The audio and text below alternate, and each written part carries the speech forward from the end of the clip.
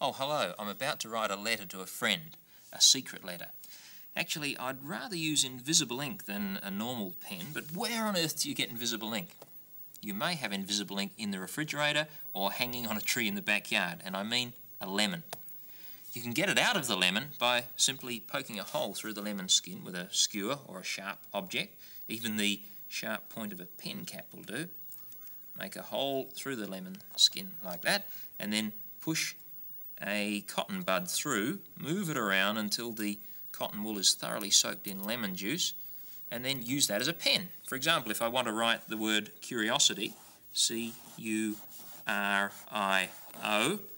dip it again, make sure it's thoroughly wet, S-I-T-Y, dip again, and on the next line S-H-O-W, I can just make out some of the letters. You can barely see them, and when the lemon juice is dry, the letters will be totally invisible.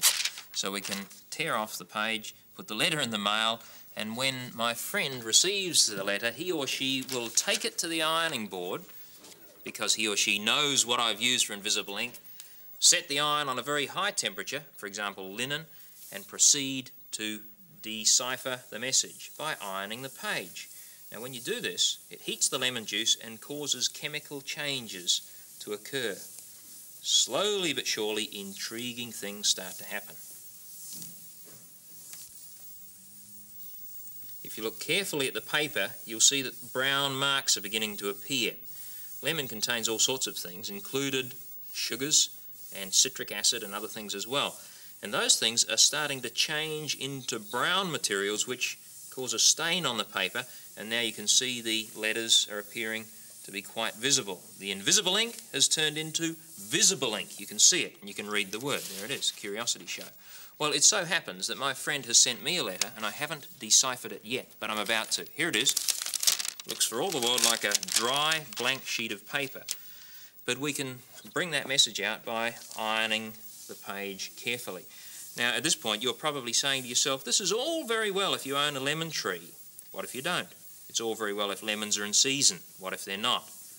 Is there anything else you can use as invisible ink? Well, let's see what my friend has to say. What does my friend have to say? A question is asked. And what is the question? We stop the iron and we see.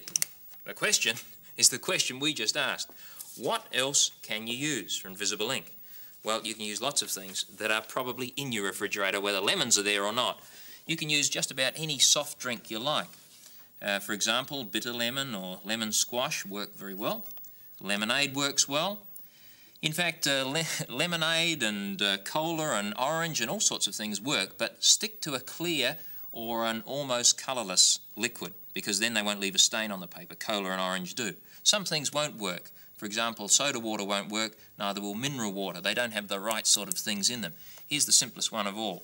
Get some hot water, put it in a glass, and add a couple of spoons of sugar, because sugar is one of those things that helps invisible ink to work. Stir it around until it dissolves, and then use that as your invisible ink.